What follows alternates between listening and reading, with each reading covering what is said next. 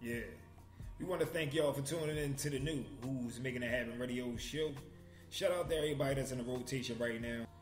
Dante Hall. Ladies and gentlemen, to all of our listeners, you are joining us for a very special Make It Happen live exclusive interview right here in the city of Philadelphia. We are on location with Chi-Town's very own Dante Hall. That's right. What's going on? How y'all doing? Good. How are you? We're good. I'm doing great. Y'all got the exclusive, huh? We got the, that's right. So, you guys have been hearing him in rotation. What About My Love? It has been blowing through the charts. And now, tonight, he's doing a very live show. And we are so thankful that you took time to meet with us prior to the show. Of course. Y'all my people. I got to make sure I see my people. We appreciate it so much. So, you know what, Dante, tell us a little bit about, first of all, I know that you've been an artist, a full-time indie artist, for a very long time. Actually, no. No, okay. Actually, no. I would say that I was the corporate type up until 2008, and then I got laid off.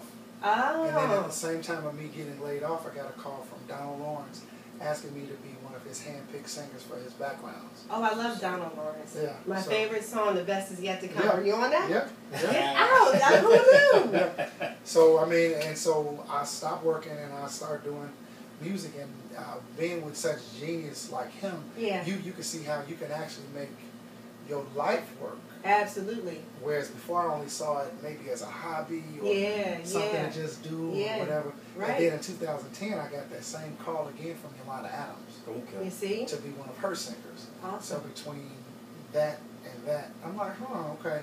Now, me being a full-time indie artist came in 2014 when I released What About My Love. Okay. You guys are getting up on it now, but I released that December 30th, 2014. Awesome. Go back, y'all.